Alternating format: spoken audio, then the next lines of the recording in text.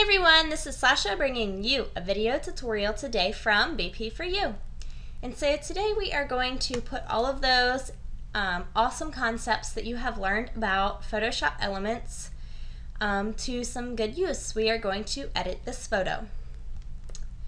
So the first thing I'm going to do here is I'm going to open up, I'm going to go to Window, and I'm going to check out my histogram. So my histogram here, as we talked about with levels, is showing me my blacks over here, my middle gray, and my whites. I can see that I have, because there is this climbing up this wall here, you see how it kind of climbs up? I can see that I have some blown highlights. The blown highlights are these areas right in here, and I'm not too worried about that because I know that they are only blown because they're behind the trees and they're not affecting my photo quality any, I don't feel. So I'm going to go ahead now and I'm going to grab a brightness or contrast adjustment layer. And so I'm going to add a little bit of brightness to my photo, and I'm going to sort of watch my histogram as I do that, because I could see from my histogram I did have some room to work because I'm focusing on my skin tones. And I think right about there, and then I'm going to go ahead and I'm going to add some contrast until I think that that looks good. Right around here. So I can turn that off and back on, and I might actually pull that down just a little bit so that I can make sure that I'm keeping his arm good. And I think that looks pretty good. So the next adjustment layer that I'm going to add is a hue and saturation layer, and I'm going to drop this down and grab my yellows, and I'm going to change the hue of my yellows just a little bit, and then I'm going to boost the saturation, and so you can see the before and the after on that, as much as these boxes will let you.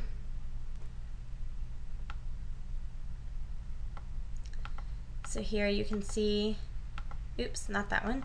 You can see the before and the after on that. And I love what it does to the trees. Let me actually pull it just a little bit more. There we go. So then the next one I'm going to grab here is a photo filter. And I'm just going to go ahead and I'm going to leave the settings as they are. And so you can see here as I click that. Now there is also this preserve luminosity button. This is going to keep the brightness of my photo the same as it is on my background layer here. And so you can decide whether you want to keep that on or off. And you can see the little, the change in the look that you get from doing that. I actually think I'm going to turn it off. So I'm going to go ahead now and I'm going to duplicate my background layer. That way I can merge these 4 layers here together and get a good idea of what my before and after is going to look like. So I just pressed Control Shift and then I clicked on this top layer, Command Shift on a Mac, and Control E, E like elephant, is going to merge all of those onto my duplicated background layer so that I can get a before and an after. And so you can see here that now I have got this awesome before and after. So I'm going to go ahead now and I want to sharpen my picture. And so I'm going to use this navigator window here to pull this in, and then I'm going to grab this box here and use that to navigate up to the boy. And so there was a sharpening option over here in my quick edit mode here. And so I'm just going to kind of drag this, and it's frozen. Give it just a second because we are not responding. Okay, here we go. I'm just going to kind of drag this over just a little bit so that I can see the sharpening here. The reason why I can zoom in is because I can see what I'm doing, and I don't have to worry about am I over sharpening, am I under sharpening, am I making my picture too noisy or too grainy. Those questions can be answered. So I'm actually just going to pull it back just a smidge, and I'm happy with that, so I'm just going to go ahead and click that check mark, and that is going to add the effect. I can come back over here to full mode, and I can zoom back out, and I can actually go ahead and just click fit screen here, and that takes care of that. So here I've got my before and my after. Now that I am happy with that, I can go ahead and I'm going to press Control Shift, and I'm going to click on my background layer, and Control E is going to merge those for me. And I'm going to go ahead and close this box. So now my picture is ready to be saved. Now if I would have wanted to, I could have left all of my layers open and went ahead and saved my picture as a PSD file with all of those layers still open. The advantage of that would be if I were to come back into Photoshop later, or happen to look at that picture later and say, oh man, I wish I would have clicked that preserve luminosity box. My picture would be just a little bit brighter right now, and I really wish I would have that. Well,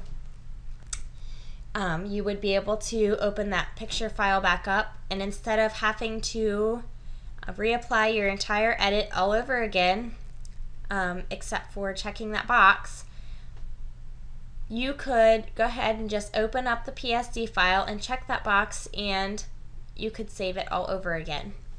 Now I have my pictures smushed onto a background layer. I went ahead and I flattened my image, therefore it wouldn't make sense for me to save this as a PSD. The PSD is great for supporting photographs that have multiple layers that you're wanting to preserve all of those layers for. With my PSD file, I cannot share that anywhere. So I couldn't post a PSD file to a social media platform to share with my friends. The only program that supports PSD files is Photoshop and Photoshop Elements. Adobe products. So I would want to save this as a JPEG. And so I would go up here to File, Save As. I'm going to go ahead and I'm going to click this as a copy button. That way I'm not saving over top of my original file. If I wanted to go back and have that original file because I hated my edit later, my client wanted something changed, a number of things could happen. I would have the original still right here for me to go ahead and grab to edit. Of course you could save the JPEG without saving it as a copy because you have that PSD option and you have already saved it as a PSD, and that's totally a personal preference. You could also just rename the entire file to a different file name, and your original would still be there intact as well, which is also another option. So when I was happy with this edit, I could just go ahead and click Save. Right now it's defaulting my quality to 10, and I'm just going to pull that up to 12, and I'm going to click OK. And that is how I save a picture. Now the last saving method that is common is a PNG. And a PNG file is generally used for saving things with transparent backgrounds. So if you hear somebody say that they have a PNG file, most likely they have something that has a transparent background. Our photo does not have a transparent background. We have one layer here, and it is the whole picture, and it consumes the entire canvas. So if I was saving a watermark though to be placed over top of my photos, or over top of or to upload onto my blog, then a PNG file would be right for me. So I actually have one, so I can go ahead and I can go to File and Open. And I saved it in my music folder because that was one of the only empty folders that I have.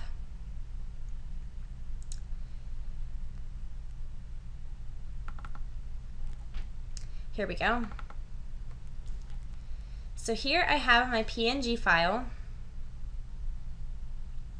And again, it's not responding for just a second, so just give it a second to load. There we go.